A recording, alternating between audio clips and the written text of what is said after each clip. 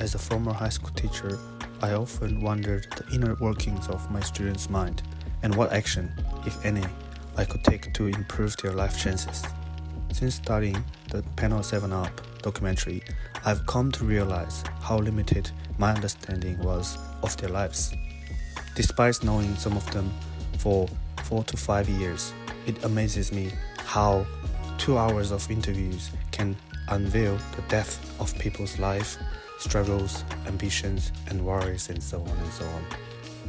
The documentary plans to check in with everyone involved every 7 years, capturing and witnessing how their lives unfold. This highlight of the Penno 7UP features not only some of my former students, but also 3 young Romanians I encountered during my extensive journey around Europe.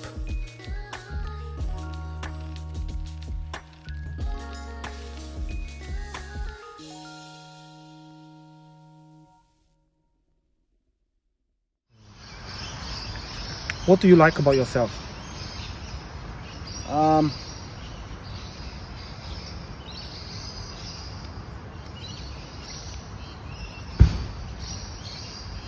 Josh. I don't know. Okay. I just nothing I really like, and there's nothing I dislike. Hello, my name is Stefan. I'm 17 years old. I'm a high school student at one of the best high schools in the country. It's top 20, I think, and the best high school in my city. I was a basketball player for 4 years and a tennis player for 2 years. A dancer for 3 years. Dancer? Yes, I was a dancer. Okay. Street dancer, hip hop. Alright. Yeah. So let's say I've been introduced to the hood life and to the American life early in my life, because the neighborhood where I grew up and the sports that we played were the ones like something specific for the American culture, let's say. But we live in a Romanian style. Like we have this Balkan mentality with some, I don't know, American ways of living life, you know, and spending time. What's that like? Can you describe a little bit if you can? For example, after school at 4 or 5 p.m., every child from the hood at my age, we go together like behind the block, behind the apartments, and we play there football, basketball, American football, a lot of childish games, and between us there were a lot of older people, you know, their parents and some teenagers, because we were like, I don't know, 9 or 10 years old, staying behind the block with 14 or 15 years old older that smoked even weed. And this was something normal for us to see older people that do illegal stuff for their age. And we started to do things like them, you know, like stealing, beating other people from other neighborhoods since we were little, you know. So that kind of lifestyle, is it still going on? No, because technology, even if it's a good thing right now, because they prevent the hood life, let's say. You know, the worst thing that is the fact that young people are very, I don't know, very easy to influence, very easy to become depressed because of the technology, you know. So there are good things about having a lot of technology around us, but they still make kids to stay in their places without going outside, without discovering the world and truly how it is. Because even if we had those gang shit around and I don't know, those big groups of children that hung around and did a lot of illegal stuff, we still discovered early in life how to live life truly, and how to avoid bad things, because right now, 7 years after starting officially being a child that does illegal things, now I realize that this is not something good for me and good for my people and for my family. So that's why I quit everything that harmed me and harmed people around me. Okay. I don't think have you ever been broken up? No, but I think I need to be on my own. I haven't really been single since I was 14. Oh wow. Really? Yeah, my first. So what's this something? I don't know. Personally, I believe like this. Enlightenment is when a wave realizes that it's the ocean. And as a human being, we're just part of the universe as a total. And if I was a god, and I was a god just by myself, and I was lonely, I would create friends for myself, wouldn't I? Like, I would create friends. If I could do anything I wanted, if I was the universe and I wanted to learn more, I would create friends. And I kind of believe that, like, all energy in the universe is, all matter in the universe, left to right? Right, sorry. All matter in the universe is kind of just energy condensed down to a slow vibration. And that everyone here, all humans, are just one conscious universe experiencing itself subjectively. So we're all part of the same thing, all part of one conscious, just experiencing what it's like to live a human life subjectively. So stay. And that death is not real, because life in itself is a dream, and we're just the imaginations of ourselves. Really? Yeah. Oh wow. Just 1 second. Okay, go on. So a finger is part of, like, your human, this finger is part of Trent, but it's also a finger by itself. So what if Trent is Trent, but also he's part of a bigger thing in its sense? And in a way, that tree is the tree, but it's also part of Earth. This Earth is part of the solar system, which is part of the universe. I'm just a small part of the universe. A small part, but part of the universe, no matter like how you say it, I'm part of the universe. Which in a sense means that like I'm the universe. The same way as this finger is Trent, a part of Trent at least, it is still just as much Trent as the rest of me. So me as Trent is part of the universe and is the universe and is just as much of the universe as any other part, as that car, that bin, the flowers, the trees, the nights, the stars, everything. And the entire universe. The entire universe. Now, we are conscious as, I know what I'm doing, I'm a conscious human being, and as a human being, we don't even know where consciousness comes from. We don't know, we studied the brain, but we don't know where consciousness comes from.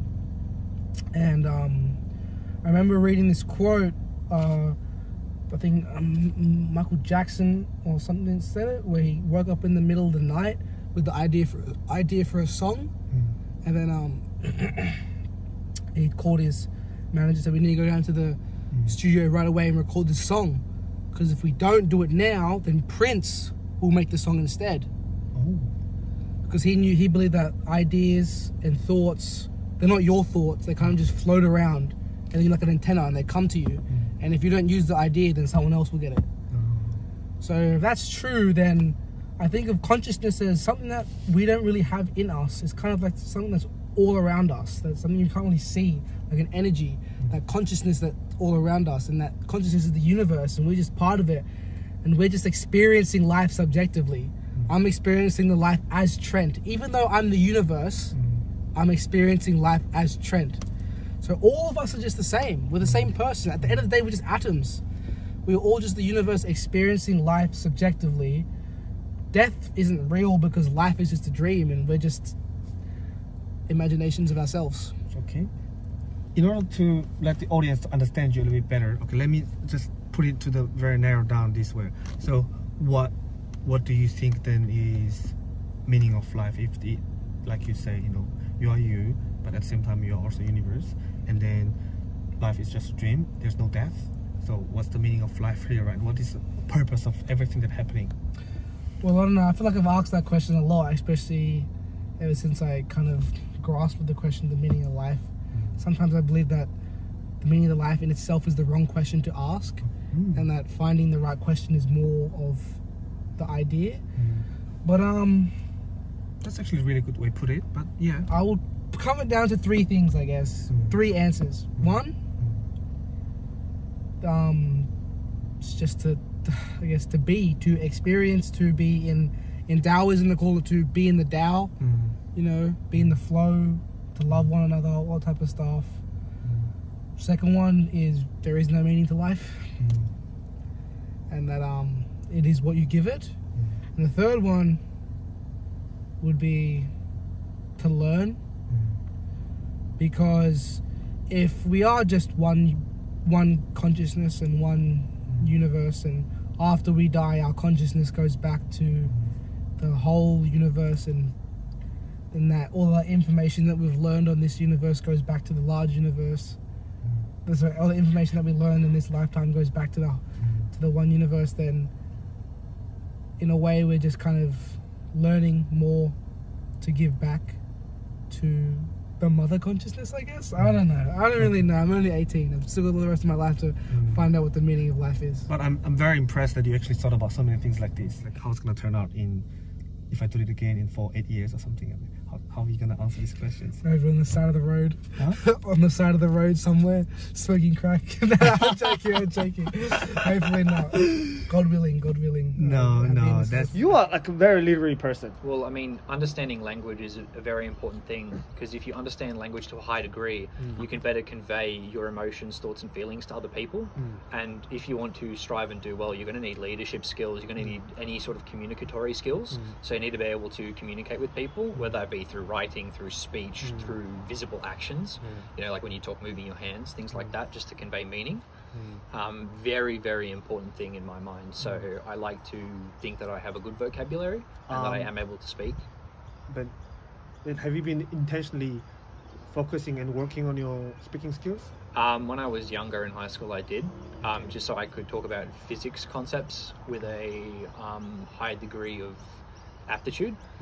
You know, I was able to actually communicate the proper terminology, and a lot of that terminology was able to be, you know, conveyed to other aspects of my communication. They don't see life worth living. Yes. That's, I think, where I differ. I like to, sometimes when I do feel in a point of where like, oh, why is this happening to me? You know, why do I feel so crap? I just, you know, you have to widen your horizons and realize there are people living in third world countries who don't even have drinkable water, and you need to realize that it's not worth, I don't know, because you can't really say that you just shouldn't be depressed. You know, some people can't control that, but I feel for me, I can just control it and push forward and keep moving and keep, if I'm always busy, you know, I can't get, like, my demons can't catch me if I'm always moving forward. Why do you think it's such a common issue at your generation that so many people are depressed? I like to think that the Industrial Revolution has caused a lot of problems as well as a lot of good things. I like to think when it was a matter of life or death, you know, getting food and water for the day, you didn't have time to be depressed. You know, when like the top lifespan was 33, you know, there was no time to have these thoughts, you know, this self destructive lifestyle. Whereas today, the world is so geared towards that negative mindset that it's people just fall into a hole they can't get out of. You know, like sometimes where I've been the happiest, I've been, you know, in the middle of the bush, nowhere, no phone reception, no nothing, just me and nature. I'm able to observe insects, you know, killing each other, and just food chain, things like that. And I realized that, you know, life's not worth being sad about. You need to realize that there are consequences to technology. Okay. Like, what's your understanding of the death? Death? I think death is something that brings a good thing for your soul, because life in general, for a lot of people in this world, let's say 5 out of 8 billion people in this planet live a life like me, or a worse life than me. So Yeah, living life on Earth is a tragedy itself. We just have to make it better. When you make the life better, like your life and other people's lives, when you do good things around you to other people, you have a guaranteed place in heaven. I wish that I had less. Like I think I wish I didn't want for things, if that makes sense. Things that are unnecessary. So what do you really want? Right now I want clothes. I'm trying to change my wardrobe. But I shop secondhand now, mostly. As much as I can. Yeah, I wish that I didn't care so much about that stuff. About what I'm wearing and what other people think about what I'm wearing, and it really doesn't matter, but it matters to me. See, I reckon guys are just the same. Really? Yeah, I totally think so. I think they just like, because like, I don't know, in society I feel like males, they always have to be like seen as like strong and masculine and like, oh, like I'm so confident in myself, like whatever. But I reckon like deep down they definitely are insecure, like about different things. And I think they just don't show it. Really? Yeah, I think it needs to be more normalized for like men to show emotion. Because it's like so normal, and like constantly having to hide how you're truly feeling, you know? It is more like a girl issue, but I still think that like guys get insecure. So who's secure? Who's feeling secure about themselves? Who's the truly confident people? Literally no one. Like everyone's just like putting on this front to like make them seem like they know what's going on and like that they've got their crap together, but no one really does, I don't think. That's messed up in a way. The whole It's world. so messed up. Whole world is insecure about Literally, themselves. everyone is so insecure. I'm like, oh my goodness. When did you notice that? I think I noticed it when like I just like noticed the way people act, and like when someone is like rude or mean to you or judges you, I think it comes off like the basis of them being insecure in themselves, so they feel like they have to project that onto other people to make themselves feel better. Or for example, if like someone is like mean to me and constantly being rude to me, like I can be hurt by that, but then I can like do the same to someone else based on that. I don't know, I feel like a lot of like what's projected on someone, they project out as well. Do you know what I mean? I mean, the spot that I live in, there's like middle class and then like lower class. So I've been around both of those my whole life. You come down here, it's a bit different. Okay. You've got like your upper class as well down here. Tell me about it. What was the experience like for you? I don't know. I always just felt like certain people look down on people like me. I don't know. Could be the way I dress, the way I talk. I don't know. They just don't think of me as like the same as them. Oh, really? Even from the school? I wouldn't say from the school, because at the school everybody just ended up coming to terms with that I don't live down here. I'm a bit different, but they all just sort of got used to it. Okay. What made you think that they kind of looked down on you? How did you experience that part? Just the way they'll give you like a look, like a dirty look when you're walking. Like if you see somebody walk past you, they'll give you like a side eye or something. Oh, wow, really?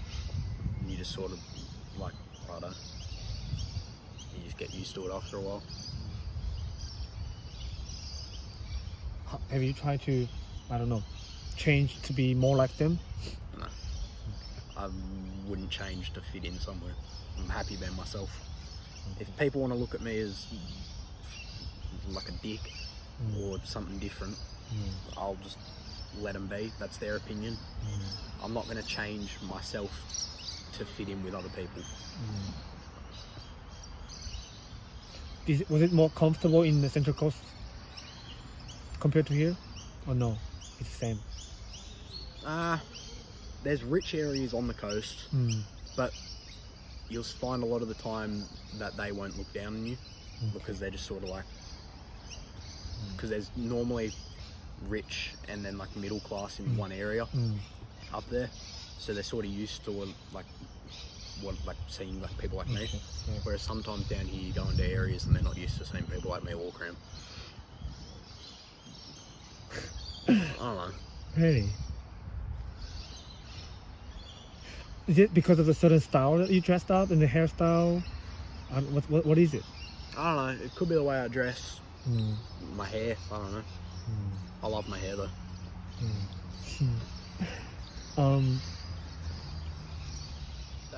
That what you just mentioned, all the people going partying, drugs, sleeping around with a lot of other people, that's one of the few things that fills me with a visceral hatred. People throwing their lives away. I look at everyone and think everyone has the same potential that I am, but they decide to discard it, and I think that leads to a lot of people's health issues, you know. I just look at them and I feel empathetic for them, like I feel sorry for them, like you could be doing so much better, but it's not my position to try help you, you know. It's not, everyone has free will, and I can't say otherwise, really. What are your ambitions? My ambitions? What would you like to do in life? If you talk about professional part, like a future job, a future university. Anything you want to achieve. First, I want to finish my studies, including university, and become after that a sports commentator, sports journalist, have my own studio maybe, invest in something that gives me money and helps other young people to find a job and do a good thing after the university, because here in Romania, if you take the journalism classes, you're still not guaranteed that you'll become a journalist. And more young people that finish the journalism university, after that they are working in other domains, and some people actually finish up in the street, you know, because they don't find a place, they don't have enough money to sustain a good life. But I want to be the exception, you know, like if I pass all the tests in general, not in school, in life, and I still stay ambitious about everything, and get to my how do I call them? If I get them to my objectives and I finish my studies and find a job, then this is more than enough for me. I just want to have enough money to like live a good life and travel, and even if I have to die tomorrow, I will still live my life at the best, you know? Okay.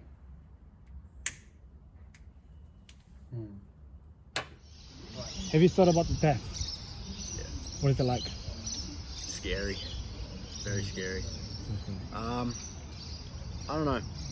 It's something I think I'll come to terms with. Yeah? Eventually. Yeah? But I don't know. I think it'll just be something I come to terms with eventually. But at the moment, it scares me a bit. But I also don't really want to live till I'm like 70, 80, 90. So what's the age you're thinking of? 60s. Why 60s? I don't know. I feel like once you get past a certain age, you just sort of become like, you're just sort of there. There's not much of you now. Like you're just old, I guess. You can't do much. I don't know. I just don't want to live that long. I just feel like life would start to get boring. Your body starts to deteriorate on you, and everything just becomes, you just pretty much become, in my opinion, I don't mean to sound rude, but like sort of useless. Oh wow. Like, not useless, I've worded that really wrong, but like everything just becomes harder for you. Do you know what I mean? Like walking, living pretty much just becomes hard. What about your children? Because you're gonna have a family. Your children is gonna be, say, I don't know, 20, 30. They still need a dad to be around. They'll have my money. Fair enough. You know, I have the impression that because I only interview 3 people in Romania, but you guys are like a lot more mature than on average in Australian, like same age students, like people. Yeah. Maybe like you want I think maybe no. Okay. I think maybe we're even more mature than Romania because we have some classmates, especially boys. They mature later. They are told that they mature later because mothers cuddle them, and I've seen that in my brother, and it hurts me so much. My mother would wash his hair, and he would be in 12th grade. Like he would the go final to college. Wait. Can you repeat that? What? He would go to college in like 2 weeks, Yeah. and she would still wash his hair because it was his fault. Yes, she would cut his nails with the clippers. I don't believe it. I cooked for myself at 8 years old. For myself. My brother hasn't cooked in his life. I teach him how to make an egg, I think, and he was in 3rd year in college. 1 egg. And he was scared of oil because it was burning. That's ridiculous. Yes, that's ridiculous. I told her as well, and she wouldn't listen to me. She said that it's because he was really sick when he was young. But he is fine now, so why cuddle him so much? What's gonna happen to his girlfriend? He has a girlfriend. Maybe he's good looking something, I don't know. He has a girlfriend, but she's more of the traditional type. So she cooks, she cleans. Yeah, it's really traditional in Romania for like a girl to be raised as a good like housewife kind of. Yes. I mean, I wasn't raised that way. Thank God. Yeah. Thank God I wasn't raised that way. Like my mom was like, no, you're gonna be an independent man. You don't need no man in your life. You know, like this kind of person. But a lot of like our classmates, I feel like also they are raised like you have to cook, you have to clean, you have to know how to do like to please a man, whatever. It's like. My gosh. Wow. Yeah. Yes. Okay, well, where do I start? I love reading. I'm called a nerd by a lot of people, which I'll take. It's funny. I love talking to people, learning about cultures, talking about philosophy. I love learning about philosophy, art, literature. Like, I like to take as much as I can from life, all different aspects of life, and live it. I like thinking about the world in different perspectives, and I like learning about different perspectives. I also just like having fun and doing nothing. I'm just like another teenage girl. And yeah, I like having good friends that I can connect with, that might be like a smaller group of people, but I like having good, solid relationships in my life. And I think also I kind of like try to push negativity out of my life, and I preach living with kindness, so I like to be kind to everyone. Yeah. I like to think that I have changed drastically in the few years that I've been out of high school. I was a very different person in high school. I was still very, very immature. And I look back on that stage of my life with some, I guess, negative gaze, but I wouldn't change it, because if I do change it, I wouldn't be who I am now. And I think I am fulfilled in the sense that my ability to conduct myself through day-to-day life is at a high standard. So in that respect, I do acknowledge the fact that I was, very immature, but then again, I was 17. I was 16, I was still very, very young. I was a year younger than everyone else as well. Oh, wow. So. 2003. Okay. What part you didn't like about yourself, immature, you think it was immature? I was very, very outgoing, like very, very annoying, I guess, to other people. I look back now and I realize that I was annoying a lot of people with how I was talking. I was always talking, I was always making noises. I was just, I wasn't in control of my body and my mind as much, I was quite impulsive and things like that. That's from me looking at how I am now. Other people might have disagreed. Like my parents, they don't really notice it, but they don't have the ability to look back as I do now, because I'm self-reflecting as I am now. Have you seen a psychologist? I've been to 5 psychologists. 5. 5. Okay. 5 in 3 years. So, was it helpful? No. How come? Because I'm not listening to anybody. I've never listened to anybody in my life. So they're giving you exact advice? Just some advice. Okay. And what can I do with advice if I don't apply it in real life? Nothing. I have to adapt to the situation by myself, and I'm my own psychologist. Yes, I talk with my friends. Yes, if I feel some pain in me that I have to free up, yes, I say my frustrations. But in general, the only person that can actually understand me and give me advice is me and God. And God is not a person, God is an energy that is in everybody, you know? But those are like the two things or people or existences that can give me advice, not a psychologist that doesn't even know 5% of me. Okay. Every day. Anyone sends me a message, there's a high chance I won't respond. I just don't like having, I feel like it's a chore to respond to my messages. I just don't like it.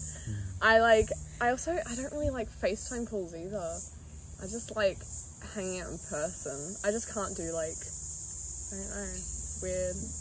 But yeah, I feel bad because a lot of people think I hate them because I just like eventually just stop talking to them, but I just can't do messages because I don't know. How are you going to survive in this modern digital world then? She won't. I won't. She'll live. One day I'll be all alone. No, sometimes I wonder, I'm like, what happened to Izzy? I haven't heard from her all day, and then I find out that she was either asleep or just not bothered to reply. It's really hard because now I can't go to school every day and tell it. Like, I talk a lot. She does. It's insane. But in person. Oh yeah. Yeah. She talks a lot. I talk a lot. I think she's been talking. I have a lot of stuff to say, you know? Like, a bunch of things will happen and I have to tell everyone. So sometimes I do just spam the group chats. But other than that, like, I don't know how I'm going to survive not seeing people every day because that's the only way That's what I haven't liked about finishing school is not seeing people. Yeah. Going days without seeing people. It's bad though. I should probably you should learn how to message people. I don't know. I can't do it. It's such a chore. Like, I feel, I don't know. I just, like, I'll look at my phone and there's like a bunch of messages and I'm like, oh, I have to respond to all of them. So. But, like, see, if you don't respond to messages, and do you then meet up with your people in person often? No, she's the worst at planning things. Yeah. I'm always trying to hang out with her and then she's like, I'm busy. Yeah. What are you doing? Nothing. But, yeah. Because I used to see them like every day at school and that was like, I have to go to school. So, what about now? I don't know, but like, I feel like I've seen Izzy nearly every day this year so far. Yeah. So that's been great. But I don't know how, I'm gonna have to just learn how to. Yeah, I have to reply to everything or I'm going to forget about it. See, I have to read every message. If I'm in a group chat and there's a bunch of things said, I I will scroll to the top and I will read every message. Really? I don't. But I just don't, like, I'll leave it to, like, the end of the day, but I just don't, like, see, I'll leave, like, people undelivered for, like, forever, and it's really annoying. And then I'll respond to them, like, ages. How many friends do you have? Well, I'm sorry. I have my, like, you know, my 5 close besties, and then I have, you know, I have a lot of family friends. I have friends that, you know, like, don't really go to school, so I talk to them probably, I don't know, because I don't really have, like, group chats with some of them, so I'll talk in the group chat with you guys, but, yeah. So, I feel like I have quite a lot of friends, I just don't, you know, message them a lot. But yeah, somehow I managed to stay friends with them. So. Good job. Must be something magical about you then. Yeah, it's good. You talking about the magic, okay? How come you feel like you feel less than other people? I don't know. Just suppose where I grew up, it's not like the houses up there aren't as flashy like where I live as they are down here. Like some of the boys that I'm mates with live in ridiculous houses. Really? Yeah. Who's that? Oscar Mason. Oh shit! But Mason, you can't believe in Mason. You know, Mason's house is better than everyone else in the school. You can't compare yourself to the Mason and then you feel shit about yourself. That's not I all. don't know. That's just how my brain thinks. That's just the way it thinks every now and then. But then I sort of look at Mason and then I realise he's almost the same as me. Like, he thinks the same as me. We do the same stuff. He's just got a bit more money than me. What does that make you feel? Doesn't bother me that much. I feel like I've had a good life with the amount of money that we've been dealt. I've had all the fun I can. Oh wow. What about the school-wise at school? What do you mean? Like, does the fact that you're not doing, you know, pretty well, you know, school-wise, like that's make you feel bad about yourself a little bit? No? Nah. I never really. After like a while, I just sort of realised I didn't care that much about school. It didn't interest me. I didn't put in any effort to it, pretty much. But how come you still go through so much trouble, wake up early in the morning and then come to school every day, like for your whole high school life? I wanted to drop out in year 10 when I could have. But Dad said to me, I may as well finish now. And I just couldn't be bothered to argue with him. Wanted to make him proud of me. So I finished high school. That's something really messed up that happened to us. In class, our teacher brought us this signs that said that abortion is wrong. In the 6th grade. In the 6th grade. Which were with like 12, 13. Something like that. And we didn't know what abortion was, of course. And she just made us stand with these signs to take some pictures. Yeah. And we didn't know propaganda. what was saying on them exactly, because there was some kind of walk for life or something like that in our city and we didn't know shit. Yeah. And now we look back then and because it's on the internet. Really think that's messed up. We didn't know what we signed up for. We were just in classroom. Anyone sends me a message, there's a high chance I won't respond. I just don't like having. I feel like it's a chore to respond to my messages. I just don't like it. I don't really like FaceTime calls either. I just like hanging out in person. I just can't do like, I don't know, it's weird. But yeah, I feel bad because a lot of people think I hate them because I just like eventually just stop talking to them. But I just can't do messages. Because I don't know. How are you gonna survive in this modern digital world then? She won't. I won't. She'll live. One day I'll be all alone. No, sometimes I wonder. I'm like, what happened to Izzy? I haven't heard from her all day, and then I find out that she was either asleep or just not bothered to reply. It's really hard because now I can't go to school every day and tell it. Like I talk a lot. She does. It's insane. But in person.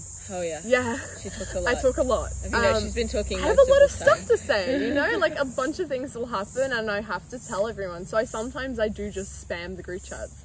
But other than that, like I don't know how I'm going to survive not seeing people every day because that's the only way That's what I haven't liked about finishing school is not seeing people. Yeah. Going days without seeing people. It's bad though. I should probably learn how to message people. I don't know. I can't do it. It's such a chore. Like I don't know. I just like I look at my phone and there's like a bunch of messages and I'm like, oh, I have to respond to all of them.